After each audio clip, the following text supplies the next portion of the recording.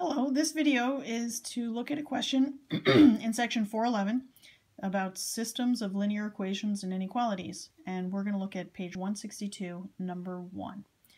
The question asks us to consider a music shop problem where Jake Garcia opens a music shop in which he will sell guitars and basses. He wants to find out the maximum amount of money he may have to borrow to purchase the instruments. So we are to write a cost function in part A. It says each bass will cost him $900 and each guitar will cost him $750. He buys B basses and G guitars. Write an equation for the total number of dollars C he will have to spend. Okay, so for part A, we will be writing an equation which will be our cost function. Okay, so if you think about this, he has to buy some basses, and B is his number of basses.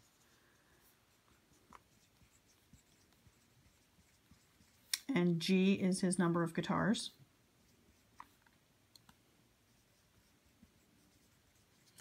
And they also tell us that each bass is $900. So to buy B basses, he's going to pay 900 B. Right? If he buys one bass, he's going to pay 900 times 1. If he buys 10 basses, he's going to pay 900 times 10, because each bass is $900. And each guitar is $750, so it's 750 times the number of guitars, which would be G. And this is our cost function. We'll call that C. Okay, so that's part A. Part A says to write an equation for the total number of dollars C that he will pay. Okay, then part B gives us some more information with I, double I, and triple I. Jake has certain restrictions on the number of each kind of instrument he can stock. His store is small, so he can buy no more than 50 instruments total. That means that the number of basses and guitars cannot be more than 50 instruments. So the number of basses plus the number of guitars has to be less than or equal to 50. Okay, that's I. And then double I says, well, because guitars are more popular than basses, the number of guitars must be at least twice the number of basses. Okay, so how do we translate? The number of guitars is at least, which is more than twice the number of basses, or greater than or equal to. At least means it could be equal to. If somebody says you have to be at least this tall to ride on the roller coaster, then you're that tall or more. So if the number of guitars is at least twice the number of basses, it's that number or more. So it's greater than or equal to. Okay, and then what about triple I? Triple I says to get started, he must buy at least 17 guitars. So the number of guitars is greater than or equal to 17, and at least 5 basses. So the number of basses is greater than or equal to 5. Okay. Then it says, part C says, plot the graph of the system in part B. Okay, so in order to plot that graph, I'm going to move over to some graphing paper, which hopefully you can see here. I have already put on my scale. My scale is that I have on the x-axis, I'm putting the number of basses, and I've put a scale, but I'm counting by 2s. 2, 4, 6, 8, 10. All the way up to, I've put up to 50 here. And I know that I don't need anything negative on these because this is a cost function, so we have to find out what is the cost. And then on my y-axis, I have put the number of guitars. The only reason why I chose to do that was because a lot of these equations are written where G is something. So like this for me, when I go to graph this, this is y is greater than or equal to 2x. So I'm actually going to call B my x coordinate and y and G, sorry, my y. Yeah, y coordinate. Okay, just so that I am clear on where I am on the coordinate axis.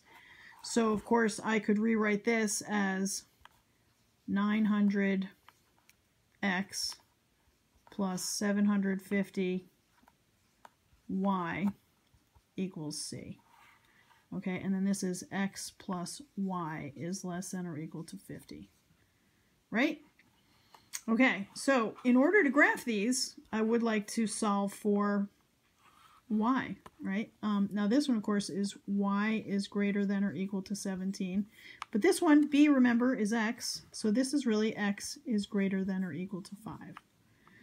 Okay, so part C tells us to graph what's in part B. Okay, so let's do that. Okay, so, excuse me, my first graph is b plus g, or x plus y is less than or equal to 50. Now, of course, to graph this, I would like to solve for y, so I'm going to subtract x, so y is less than or equal to negative x plus 50. Right? Isn't that the same? B plus g is less than or equal to 50, which I'm translating to x plus y is less than or equal to 50, which now I can say, if I solve for y, y is less than or equal to negative x plus 50.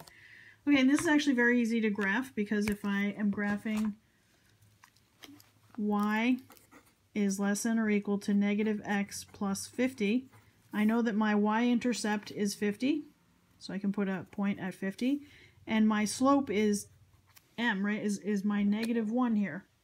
My slope is negative 1, so I'm going to go down 1 over 1. So from 50 on the y-axis, I can count my slope. Down 1 over 1, down 1 over 1, down 1 over 1, and basically all of these points, and so on.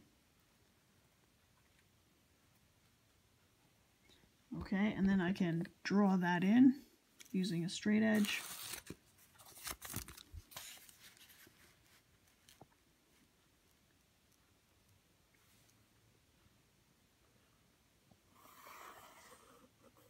And of course that should end up over here at 50 on my x-axis. Okay, so there we have the line. Y is less than or equal to 50, sorry, negative x plus 50. Now, of course, because it has a less than or equal to, we're talking about less than.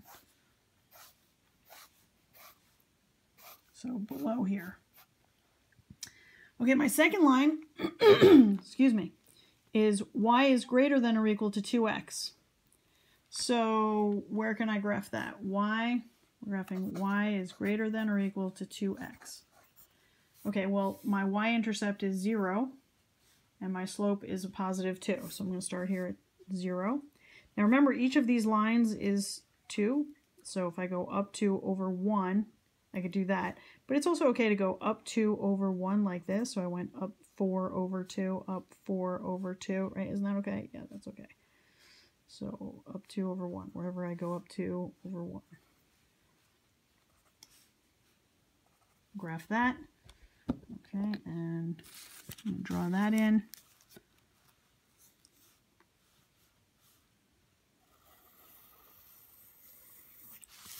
Okay. What's next? We have the equation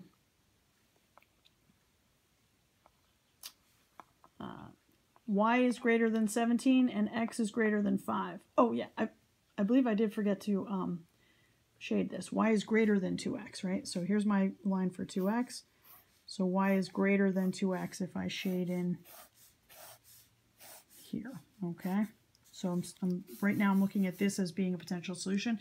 But now we have y is greater than 17 and x is greater than or equal to 5. So where's 17? So let's see, here's 10, 12, 14, 16, 18. So here's 17. So y is greater than 17, so I need to be across here. So let me draw that in.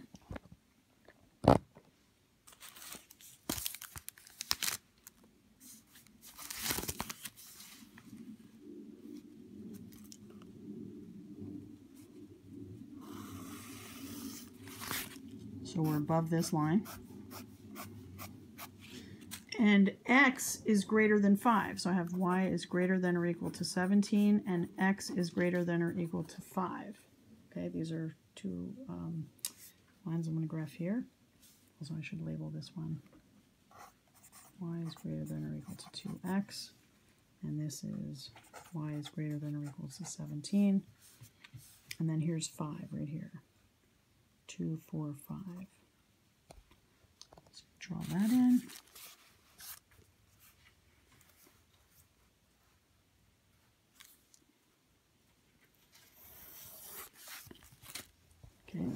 x is greater than this. So we're looking over here. Okay, so this is a little bit of a mess, but I think you can see that we're shaded, all of these functions are shaded in this space right here. Okay, but then we have plotted all part B. Then it says, part D, write an inequality stating that Jake spends at least $36,000 pardon me, on instruments. So now remember the first thing we wrote in part A, this was his cost function, right? And we're going to use this, 900x plus 750y equals C.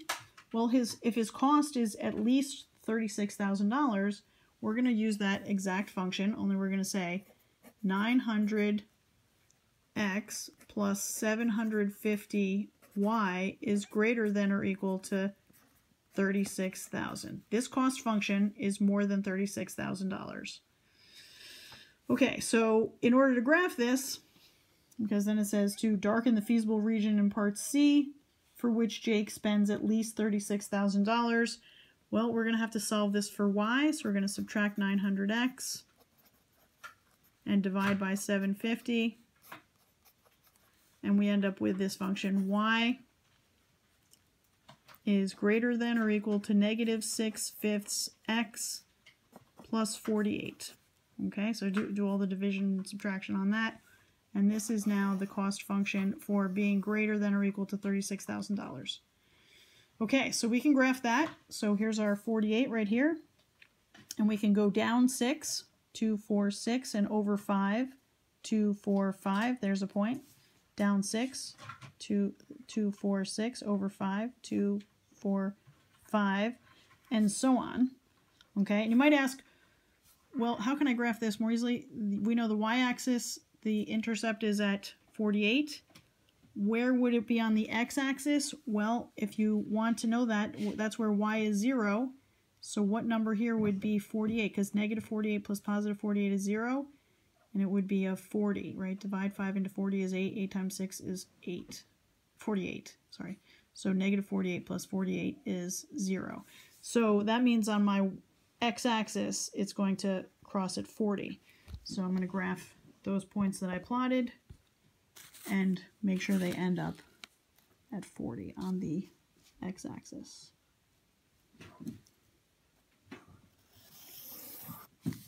Okay, and y is greater than or equal to that, so in here.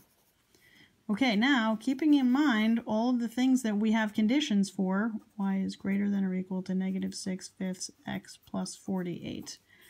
So see this little space in here? This is where all of our conditions are met. And what we want to consider are the points of the maximums here, here, here, and here. I'm drawing them big if I can, because all of it, we are less than this function, greater than this function, greater here, greater here, greater here, and all of them converge in here. Now, just to make this a little more easy to see, I have put these in my graphing calculator. So I'm going to turn that on. And this is something else. I'm going to clear that. But in y1, I have my negative 6/5 x plus 48. I have y equals 2x, I have y equals 17, and I have y equals negative x plus 50. You'll notice that the one I don't have is x is greater than or equal to 5, because I really cannot put that into a graphing calculator where I have to solve for y. So all I have to keep in mind is that there's a vertical line here at x is greater than or equal to 5 here and here. So now I kind of want to find out what are these points. Okay, so this point right here is where x equals 5 and y equals this function here, which is negative 6/5 x plus 48. Okay, and so what would this number be? Well, if I put a 5 in for x, divide by 5, I get a 1. Multiply by negative 6, I get negative 6. 48 plus negative 6 is 42. So we have a point at 5, 42. Then we have a point here, which is when x is 5. We have this function, negative x plus 50. So if x is 5, negative 5 plus 50 is 45.